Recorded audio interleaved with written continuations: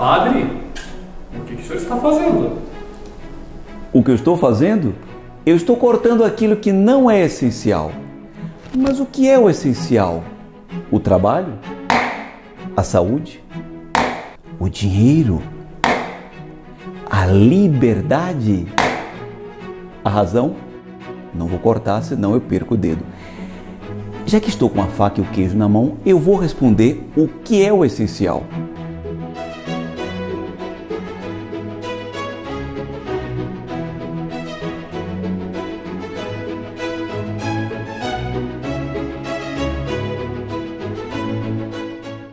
Queridos amigos, salve Maria! Afinal de contas, o que é o essencial? A saúde é essencial? A Igreja é mestra em humanidades desde que foi fundada, sempre soube cuidar dos enfermos. Grandes nomes surgiram: São Camilo de Leles, São Damião de Molokai, que gastou a sua própria saúde para cuidar daqueles que eram leprosos e que eram por todos abandonados. Será que o dinheiro é essencial? Santa Teresa de Calcutá, ela precisava de dinheiro, inclusive para suas obras. Um milionário americano certa vez se aproximou dela e disse: olha, nem por $1 milhão eu faria o que a senhora faz. E ela, que precisava de dinheiro, respondeu: também eu não faria o que eu faço por $1 milhão. Eu me pergunto se a liberdade é essencial. E me vem à memória agora a imagem de um santo extraordinário, São Pedro Armengol, um santo espanhol mercedário que foi para o norte da África, se ofereceu no lugar como um cativo para libertar do cativeiro muitos homens que ali estavam. Ele se ofereceu como refém para libertar a outros, perdeu a liberdade para dar liberdade aos outros. A vida é essencial? Ora, claro que é essencial a vida. Mas São Maximiliano Kolbe, num campo de concentração, não duvidou em oferecer a sua própria vida para livrar um pai de família que ia ser executado. Ora, meu Deus, o que é o essencial?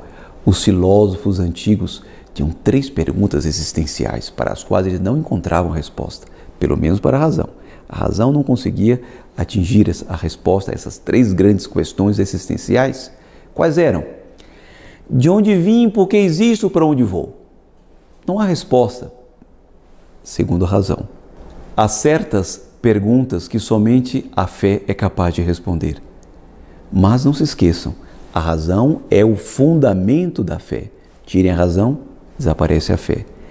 Tentem matar a fé e a humanidade inteira perde a razão. Porque somente a fé é capaz de dar a resposta para essas perguntas existenciais. Portanto, a religião é essencial. Ora, sendo essencial a religião, eu me pergunto, há motivos para comemorar o domingo de hoje?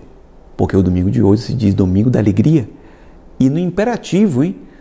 Alegrai-vos, diz a antífona de entrada. Como se dissesse, sentai-vos, levantai-vos, alegrai-vos. A felicidade, diz a boa filosofia, que é a posse daquilo que se deseja. Tantas coisas que eu desejo estão me sendo tiradas das mãos. Logo, eu não tenho motivo para me alegrar. Homem, prestai atenção. A carta de São Paulo aos Hebreus, no capítulo 11, o que diz? A fé é a antecipação daquilo que se espera, portanto, daquilo que se deseja. Na esperança está o fundamento da minha alegria, porque eu sei que se eu tiver fé, se eu espero em Deus, eu receberei com antecipação aquilo no qual eu acredito. Portanto, alegrai-vos. Mas qual é o fundamento da minha fé? O Evangelho de hoje. Nicodemos estava conversando com Jesus, uma conversa noturna, porque ele tinha a fé dele ainda não muito amadurecida. E Jesus lhe revelou o fundamento da nossa fé. Deus, o Pai, amou tanto o mundo que lhe deu o seu Filho único.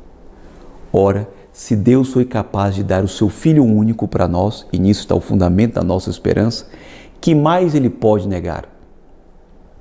Se Deus nos deu o seu Filho único, deu ao mundo, o mundo aqui cosmos do grego, que significa a humanidade pecadora, a humanidade afastada de Deus, para esta humanidade Deus deu o seu próprio Filho, o seu Filho único.